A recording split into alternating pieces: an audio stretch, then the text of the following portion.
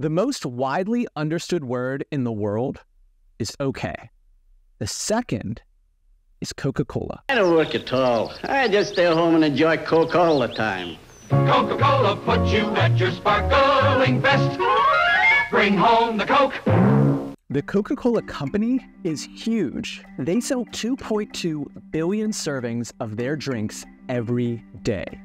A meaningful percentage of all beverages humans consume on a daily basis is owned by one company. To give you a sense of scale, the Coca-Cola company's revenues from its 200 beverage brands is twice the size of PepsiCo's revenue. But more than half of Pepsi's revenue comes from salty snacks and treats. On beverages, the Coca-Cola company is 4 times the scale of its nearest competitor. The company has distribution in basically every country besides North Korea and Cuba, and a portfolio of brands in every major beverage category. Or, to put it more simply, Coca-Cola has a dominant share of your throat. And in today's video, you'll learn why Coca-Cola was initially sold in pharmacies, why Warren Buffett continues to buy more shares, and how they've spent tens of billions of dollars to get the world to drink their secret sugar water recipe. I drink probably 5 12-ounce Cokes a day, and that's about 700 calories. And I've been doing it more or less all my life. I can't imagine anybody that feels better than I do.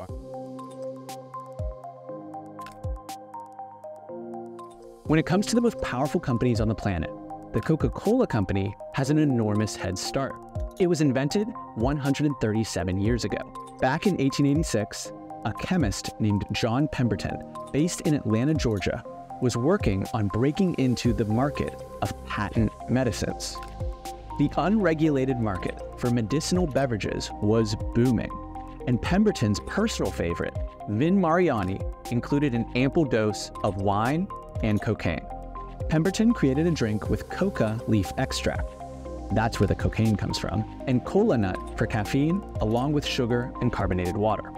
His bookkeeper helped him name it Coca-Cola. Pemberton's drink hit harder than a late 2000s Four Loko, but at the time was a commoditized product.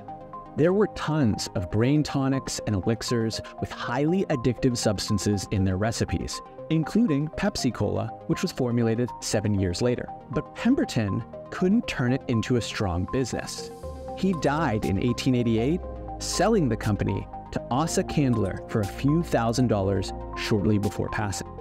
Candler bought out the rest of the shareholders too, possibly forging some documents along the way. And it's because of Candler that this bottle means anything to you. He was similar to Ray Kroc, who bought out the McDonald brothers from their fast food franchise and set the stage for one of the world's largest consumer brands.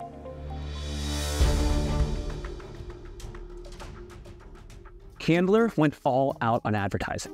And this is the key to the soda business because, like I said earlier, this is a commoditized product. When all the inputs for your product are commodities, that's both a problem and an opportunity. The problem is that you have lots of competitors. These days, anyone can write blog posts with AI or drop ship products from Alibaba. Back in the day, it wasn't that hard to mix together some sugar, carbonated water, and flavoring. But the commoditized product is also an opportunity. Since your inputs are commodities, there's lots of ways to get sugar and water. Your suppliers don't have pricing power. You can just go down the street and get your sugar somewhere else. So, if you can effectively build a brand on top of your commodity inputs, you can make a lot of money. That's what Asa Candler did. He started off by going to as many pharmacies as he could and offering their patients a free coupon for Coca-Cola. It was the perfect market. These customers already had ailments and were already willing to spend money on cures. Throw in that this is an addictive substance, and this isn't that much different than the Sackler family pushing oxys on rural America in the 2000s. Revenue started to climb quickly, but the market for sick people had 2 problems. Sick people don't live as long, and there's a bunch of people walking around still not drinking Coke. Candler never figured this part out. He actually left Coca-Cola to become the mayor of Atlanta.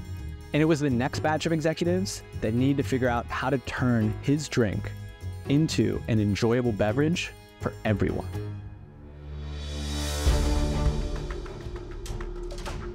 It wasn't until 1929 that Coca-Cola effectively removed the cocaine from the coca leaves it used to produce its beverage. Now that's the same year as the Great Depression. 1929. The financial house of cards collapses, and the overinflated stock market plunges into a Great Depression. Correlation or causation? I'll leave that to you to decide. But through the Depression, Coca-Cola remained a relatively cheap luxury that people would indulge in to get them through the hard times. And with the cocaine removed, the beverage company began to target children in what executives called a cradle-to-grave strategy. Hook 'em young and they'll be smokers, Coca-Cola drinkers for life. In the 1930s, Coca-Cola began to use Santa Claus in their advertising, with artwork created by Haddon Sundblom. These ads portrayed Santa as a jolly, red-suited figure, which was a departure from the more stern and judgmental posture that he'd occupied historically. The campaign was so culturally significant that it changed the conventional image of Santa people held in their minds. Previously, depictions showed Santa in green and not particularly chubby. The 30s were also the decade that Coca-Cola began to lean into celebrity endorsements. It started with Clark Gable. By the 50s, they were working with Elvis and Marilyn Monroe. The goal was to associate soda with youth, glamour, and status. This was pioneering at the time, and because it was relatively new, it was extremely effective. It also laid the groundwork for today's phenomenon of celebrities having their own brands. Coca-Cola continued to push the cutting edge of marketing into the middle of the century. In the 1960s, Coca-Cola established an internal data team. This was a period when data-driven decision-making in marketing was still in its infancy. They paired sales data with marketing metrics to evaluate the relative effectiveness of all their different advertising campaigns. By analyzing, the team could determine which campaigns were resonating with consumers and driving sales. Now, this seems super obvious today, but just imagine how manual this process was before the internet and cheap computing. It required a sizable investment. But that investment allowed Coca-Cola to make informed choices about media buying, product development, and how to target different segments of the market. The data also told them that product placements were very effective. In 1982, Coca-Cola acquired Columbia Pictures to vertically integrate their products and marketing insights into the entertainment business. They followed the acquisition up with the creation of TriStar Pictures, a joint venture with CBS and HBO. This led to Coke's showing up in some of the most iconic movies of the next 2 decades, Ghostbusters and Karate Kid in the mid-80s. Then, Jerry Maguire and Men in Black in the 90s. They eventually sold the studio to Sony, but it's hard to argue with the cultural relevance that they earned through those efforts. All right, so as we were recording, I found out that Hannah had never had a Coke before, so we are gonna have her taste test it while I do this ad read. Cheers. Video is the most powerful medium for marketing. Interesting. In addition to getting millions of views on YouTube, I've also helped hundreds of B2B companies grow with video. I can see why people get addicted to this. And I made a free email-based course that you can take to jumpstart your skills. Yeah. So go click the link in the description to sign up. It is completely free. Back to the video. Buffett loves great brands because they make great profits. I like wonderful brands. You got to take care of them. And if you take care of a great brand, you know, it's forever.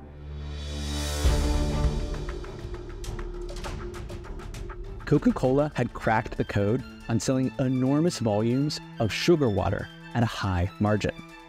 The firm has consistently held 60% gross margins for decades. That means in order to sell $1 worth of Coca-Cola, it costs just 40 cents of manufacturing and distribution. A meaningful percentage of the remaining 60% will go to marketing and other associated costs of running a business, like legal, administration, and other such things. But they also make enormous cash flow and issue dividends to their shareholders. And at scale, all this stuff gets way better. Coca-Cola has moved most of its manufacturing to low-cost countries like Guatemala, Indonesia, and India. It's the largest buyer of sugar on the planet, which means it can procure a relatively cheap commodity at even lower prices because of its buying power. But there was a problem and an opportunity that necessitated an evolution of the Coca-Cola company. In the 60s and 70s, as they were doing their data analysis of marketing trends, scientific research began to uncover their data linking excessive sugar consumption to health issues. This came to the head with the publication of a book, Pure, White, and Deadly, by British nutritionist John Yudkin in 1972. The book argued high consumption of sugar was linked to heart disease and diabetes. Coca-Cola chose not to focus on denying the claims and effectively Streisand effect fear of sugar into the masses. Instead, they saw this as an opportunity to expand the market in which they played. Soda was a large market, and if you have a large share of a large market, you're going to make a lot of money. But you know what's bigger than the soda market? The entire market for beverages. Today, Coca-Cola has the largest share of the beverage market of any company in the world. It does 4 times the revenue that PepsiCo musters. It dwarfs the drink brands contained within Nestle or Unilever. Keurig Dr. Pepper is 50% a competitor. They also do a lot of coffee, but they're dwarfed in size. They're a tenth the size of Coca-Cola. And while the success of Coca-Cola and its derivatives like Diet Coke and Coke Zero make up the linchpin of this advantage, the company has also been an aggressive acquirer of brands in an effort to diversify across the beverage industry. It started in 1960 with the acquisition of Minute Maid, which was a leader in juices and also included the High C brand. Simultaneously, Coca-Cola launched the Fanta brand that same year. In the 1980s, they launched Powerade to compete with the success of Gatorade in the new sports drink segment. They lagged for decades and were eventually passed by Body Armor, which they acquired in 2021 for $5.6 billion. They acquired Barq's Root Beer in 1995 and the non-US rights to Cadbury Schweppes in 1999. They also launched the Dasani water brand in 1999. Since the turn of the century, they've acquired Golden Peak Tea, Vitamin Water, Smart Water, Honest Tea, Topo Chico, Fairlife Milk, and Costa Coffee. They also launched the Simply Juice brand. All of these brands blow up after acquisition because Coca-Cola has the best distribution network of any consumer goods company. They have 30 million customers. That's not people buying drinks. That's 30 million retailers who buy Coca-Cola products and sell it to their customers. But by 2020, their portfolio had ballooned to over 500 brands. And as any good bodybuilder knows, sometimes you need to bulk, and other times you need to cut.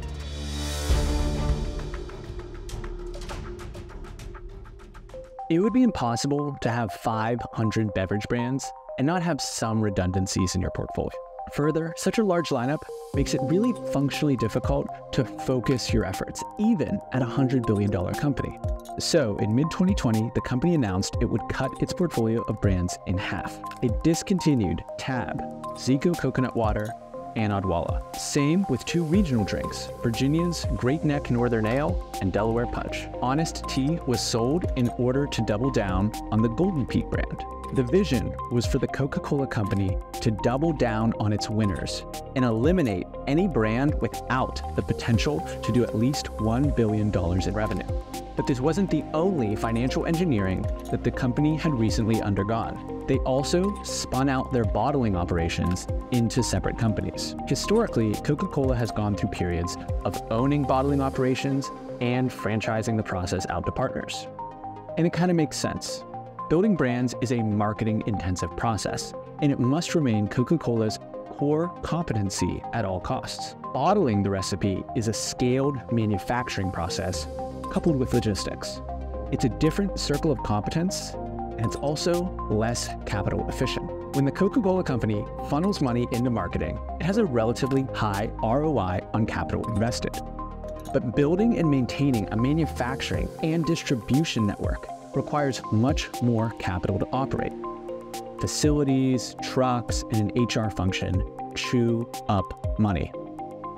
Bottling is also a local business, so the Coca-Cola company normally partners with a large family shareholder.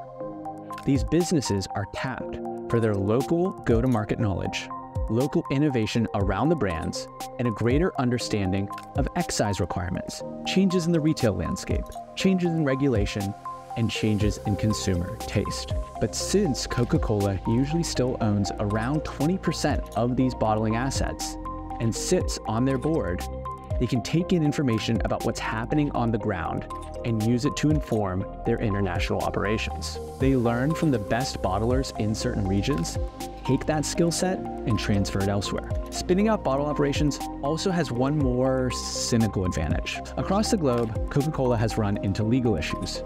In Colombia, bottling facility workers tried to unionize. When efforts were made to intimidate organizers, that reflected poorly on the Coca-Cola brand. When the same thing happened in Guatemala, it now became a pattern of corporate behavior associated with the world's largest beverage company. But now, if a local bottling company is accused of buying politicians or stifling unionization efforts, Coca-Cola can throw up its hands and say, "That's not us. We don't know what's going on the ground with our partners. We just market sugar water, guys."